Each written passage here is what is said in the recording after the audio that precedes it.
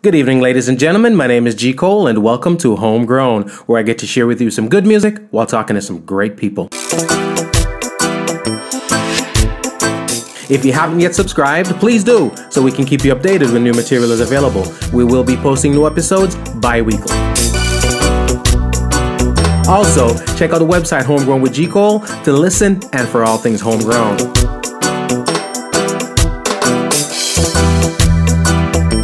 We're also very, very interactive. Please follow me on Twitter, on Instagram, and on Facebook at MyGCole. Hello, world. My name is G. Cole. Let's get into a couple of questions. Lately, I'm not on this side of the microphone. I'm the one asking the questions. But go ahead. Why did I start the podcast? The podcast itself came about kind of organically. I had recording equipment at home from, my last projects and so forth that I did. And I know that right now I'm not headed back in the booth to create music. So the equipment was there and, I just decided that I've had to do something with it, but I just couldn't figure out what. And I remember having a conversation once. My father was getting ready to retire. And I wanted to make sure that he was good. So we were setting up investments and, getting ready to have a conversation with the financial advisor and so forth. And in having conversations with friends too, I realized that though my dad wasn't set, is the word I'm going to use, he was good. And many people, their parents weren't. So in talking to the financial advisor, I said, hey, listen, do you mind if I share the conversation? And he said no. And so we did. We recorded it. Even though that's what inspired the podcast, it wasn't the first episode recorded. The first episode we did was mental health in the community, where we spoke to a licensed mental health professional. I'm a huge Dennis Brown fan, so the next episode was me featuring Good Vibrations, one of my favorite Dennis Brown albums, but more so one of those albums I've never heard anybody talk about. Never. So, we got into that. And then we did sex trafficking, where we spoke to somebody who was a victim of sex trafficking and now champions the cause to fight against it and to help restore rights and so forth to those people who fell victim of it. Because a lot of times it's not just those who were victims of sex trafficking. Some people are forced into certain avenues of it, servitude or contributing to the actual crime. And, they're prosecuted for that too. So a lot of people are out there doing time and have penalties, for things that they were forced to do. So she's out there fighting for that. And, that was an interesting episode. We did the sexual harassment in the workplace. We did, what else? We did talking to teenagers. The teenagers feel so misunderstood. We decided to talk to mic up 5 teenagers, and boys and girls ranging age 14 to 17 at the time. And we spoke to an educator also. We've been doing stuff like that. Other episodes, charity. There's a charity organization that some friends of mine formed, and I'm a part of that. So I was inspired to do an episode based on that also. Juvenile justice. We did one of those. Immigration law. So we brought an immigration attorney in and we had that conversation. But again, my background being music, can't get away from it. I always love talking to musicians. When I go on YouTube right now, it's to watch interviews of most of my favorite musicians. And the content, there's a lot of content out there. I don't think there's a lot of great content out there. But for me, as a fan of the artist, there's this, I always said, if I ever got the opportunity to sit down and talk to that artist, this is what I would want to hear, want to know, And of course, being my background is music, I get to interact sometimes with these artists in some way, shape, or form. And my first musical guests I had Hopeton Lindo on. His story is amazing. So I shared that on the podcast. We had Singing Melody on, Richie Daly from Third World, Leela Ike, one of the rising young songstresses. She's on there too. And that's when it was all audio. Just audio podcast available on iTunes, Spotify, TuneIn, Google Play, iHeartRadios, wherever. We're up there, and now being downloaded in over 48 countries, and every single day. So it's a lot of work, but it's good work. It's work that I love, and it's work that I'm proud of.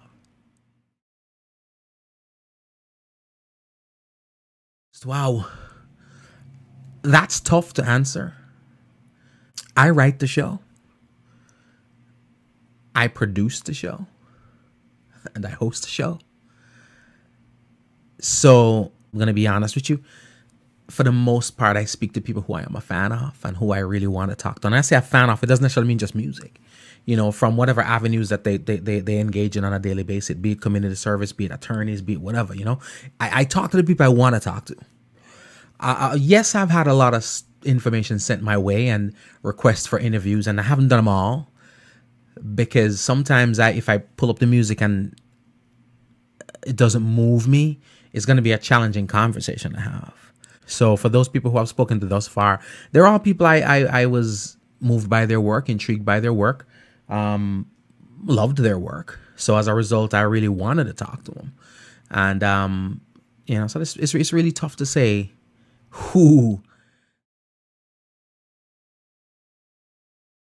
what episode stands out the most. I just had a conversation with Nesbeth, the artist Nesbeth. And, if you've known his story and stuff like that, he's been through a lot of challenges, from losing his sister, losing his wife, young wife. And just the way he responds, the way he carries himself, not shaken, not stirred, but motivated to keep sharing love. And I'm talking about when we go back into the backstories of Nesbeth, it's a lot of trauma from a long time ago. And it amazes me the type of individual he is, as a result. So that's one that stands out to me. Another one that I would say stands out to me is because I've just been overall such a huge fan, was the Marcia Griffiths interview. It wasn't the longest. We were asked to come and stream live backstage from the Mother's Day show with her and Glenn Washington. But Marcia Griffiths is somebody I've been in love with and in love with her work since I was a boy, So I really was looking forward to that. And I have this vinyl, this LP that I got from my father. And I just I said to a friend of mine, man, I can't wait to meet Marcia Griffiths. And I'd met her a couple times, but I mean, in an environment where I have it present and I can get her to sign it and so forth. I wanted to sign it for me and blah, blah, blah. And that came to fruition. So, yeah, that episode does stand out. It's going to be a kidnap situation. We're going to be sitting down for 2 hours. We're going to talk about everything. 2 hours is not enough. Well, you said it, and it's on video. So, so we'll go for 4. We can do that. Oh, about doubling it. So I'm loving it. I'm getting excited. You see, this is a journey. 54 years. So we can't wrap it up in a couple of hours. No. What we should probably do is one a week. Yes. All right. You heard it. Sounds more like it. When I'm on here by myself, I don't get no hearts, but Marcia Griffiths is on, and it's all hearts and all them things. I'm not a hater on nothing. Look here. Who was I most excited to speak to thus far? Probably Marcia Griffiths. Yeah. Richie Daly from Third Eye, I always love having a conversation with. He's a good friend of mine, and mentor. So I love having conversations with him. Singing Melody is a good virgin of mine. And though I'd known him for years, I'd never sat down and had the Singing Melody story told to me. You know what I mean? And I ask the questions that I think that I know I'd love to hear the answers to, and I think that the audience would love to get some answers to, Beres Hammond. There's certain people who are the gold standard. They're definitely the gold standard when it comes to, and I'm not even going to say reggae music, but music, as far as I'm concerned. Marcia Griffiths, Beres Hammond, Jimmy Cliff. But I am a huge Beres Hammond fan. And A lot of times when you hear interviews from some of these artists, it's very surface. And 9 times out of 10, it's focused. It's based on whatever it is going on right now. So, for example, they have an album coming out. It's regarding that album, or they just got off a tour and it's regarding that tour. But nah, man, I want to know from talk to me about way back. I always ask people that question, and all the artists that I talk to me about when you were a kid growing up, because I remember when as a kid growing up how music affected me and how my life then affected who I am now. So I wanted to know.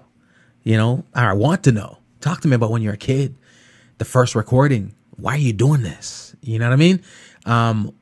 What do you listen to? You'd be amazed and so forth. So a lot of times I'm just a kid in a candy store when I'm having a conversation with these artists, So to answer the question, I'm very much looking forward to the Beres Hammond to do an interview, a nice sit down with Beres Hammond, so I can pry and research. I like researching from the source and not necessarily from this some friend of the source or the internet. What's the feedback been thus far? Extremely positive. People have loved it. As an artist, I did hundreds and hundreds of interviews. I won't call names, but I could probably tell you that maybe it was 4 of them that were good. Because many people who are behind the microphone now aren't journalists. They're not trained. And when I say training, it's not all about formal training. It's about studying the greats. There's no better person for you to study if you're going for a job than the one that did it before you, right? So those who did it well, I studied, I listened to, and that's how I learned how to do what I do. But the feedback has been very, very positive. People just love the way it's done. Because guess what? There's a lot of content out there and it's not quality content. That's the answer. There's tons of content out there that's not quality content. And in this day and age, especially when all the other genres, they have the same issue too, in terms of, negative content out there. And sometimes it's not even about negative content as much as it is about non-beneficial content, so to speak.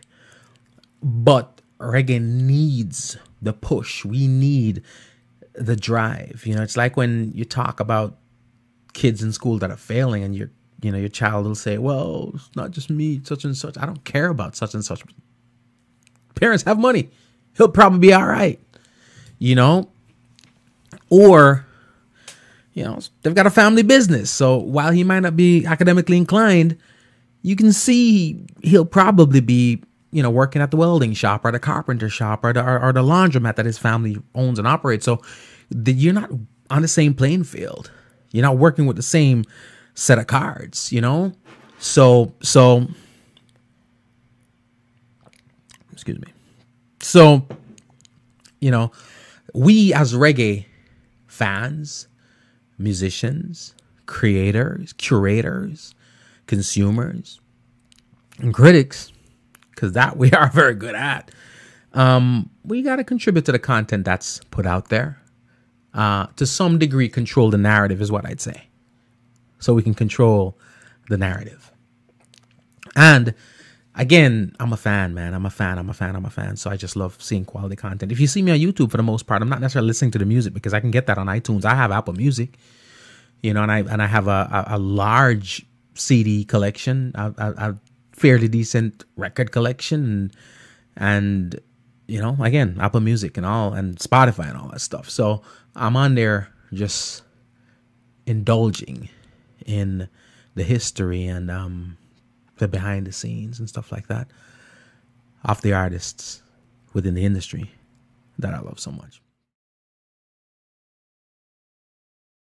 My background, corporate. I'm a corporate guy, and no shame in that. I'm a corporate guy. So I've been in sales and marketing for a long time, and for the last 6 or so years, staffing. I've been a regional manager for a huge staffing company for the state. So I say that to say I'm in the people business however you translate it, from sales to marketing to staffing, it's all the people business. And the only way that those businesses thrive is through your engagement with people. All right. So I'd like to consider myself an expert at people, but marketing is very, very important. I tell this to artists all the time.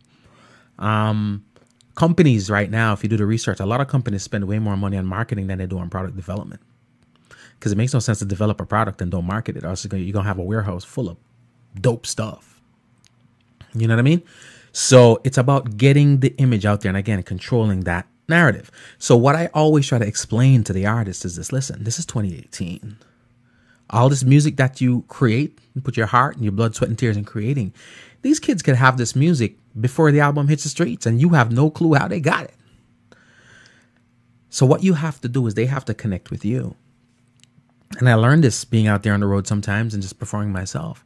They can have the music, you know. Sometimes you're trying to sell CDs, physical CDs. Beres Hammond's album coming out October 13th. A very good album, by the way. But you're trying to sell your CDs and so forth to people who are probably not going to put a CD in, but they'll buy it because they're trying to connect with you. They're at the venue. You just came off stage, gave a ridiculous performance, great performance, excellent performance. They're purchasing the memorabilia, the t-shirt, the hat, the lighter, the mug, the album to connect with you. They're taking a piece of you home, not necessarily the music. All right, might be a bruise to the ego, but it's not about the music. Yes, the music gets them engaged. Yes, absolutely, no question. But when they buy it in this day and age, it's really about you. So that's what I tell people a lot of times. And there are a lot of people who wanted to sit down for 10 minutes and 5 minutes and so forth. And I have to explain that to them. And then we sit down for an hour and a half. You know, a lot of people have a story to tell. And that a lot of time is what sells stuff, especially music, especially the arts. Anything that's a luxury. You know what I mean? Anything that you're buying it because you want it and you like it. You love it. But it is not a need. It's the story. It's the story.